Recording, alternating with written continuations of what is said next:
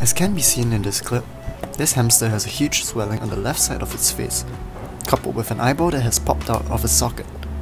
Just how did this happen, and what are the possible treatment methods for such a case? Stay tuned to find out.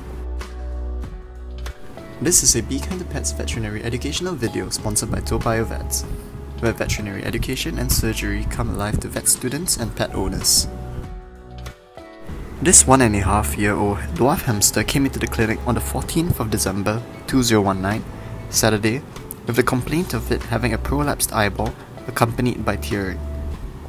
The hamster was also observed to have been constantly pawing at its eye, which suggests that the dislodged eyeball is generating great irritation for the poor pet. The observed condition is also known as proptosis, which refers to the occurrence when the eyeball gets displaced from the eye socket. This can occur due to a multitude of reasons. While common reasons include infection and trauma, there have been cases of proptosis induced by a physical obstruction, such as a nasal abscess. Unfortunately, the exact cause of the displaced eyeball in this particular case remains largely unknown.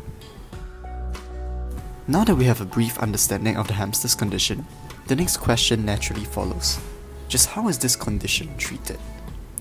An important factor in determining the type of treatment method employed involves first identifying the duration of which the eye has been out of the socket. When in the socket, the eye is lubricated and kept healthy by tear production. Left outside of the socket, and great strain will be placed on the nerves and blood vessels connected to the eye. Additionally, the eye would also no longer be lubricated by tears.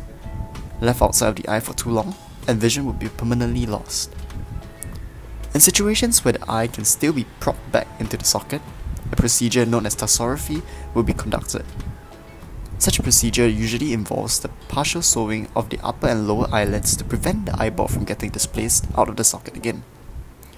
While this was a method initially considered by Dr. Daniel, the constant swelling in the region despite administration of anti-inflammatory drugs rendered such a procedure impossible. As a result, Dr. Daniel eventually decided to conduct an enucleation procedure instead. An enucleation refers to the surgical removal of the eyeball. The hamster was first placed under general anesthesia before the eyeball subsequently removed. The eyelids were then sewn shut. This clip here was taken on the 15th of December 2019, day 2, just 5 minutes after the surgery. Notice how the eyelids of the hamster have been stitched together as part of the enucleation surgery. Bleeding has also stopped, and the fact that he is able to wake up quickly from the anesthesia presents great hope for his recovery.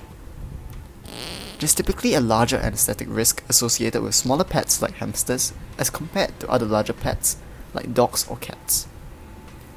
His condition was continuously monitored, and as he is recovering quickly, he would be sent home as arranged by the owner on the 18th of December 2019, day 5.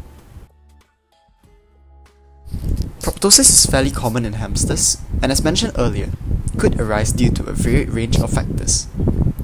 It is therefore important for pet owners to realize that a prolapsed eyeball is a veterinary emergency, and prognosis rapidly diminishes as the duration which the eyeball has been out of the socket increases.